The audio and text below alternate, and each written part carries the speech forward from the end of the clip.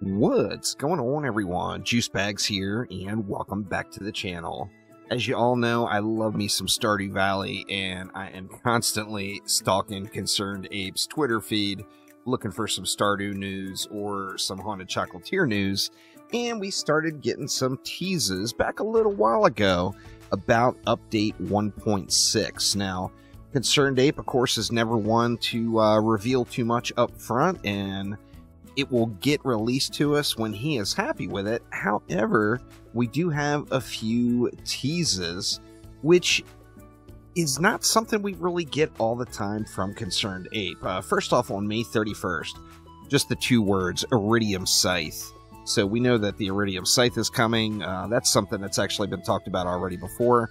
So that is thrown in. Now, obviously, just saying those two words doesn't really seem like it means a whole lot, but I would assume that it's going to be tied into 1.6.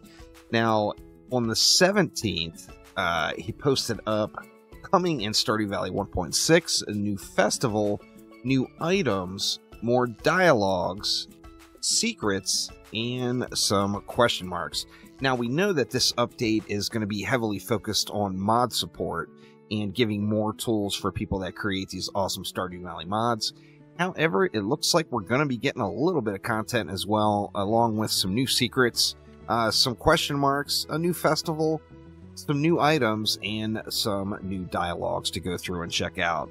So I just got pretty excited when I saw this, and I thought I would post up a quick video to let you all know, hopefully, something's brewing soon.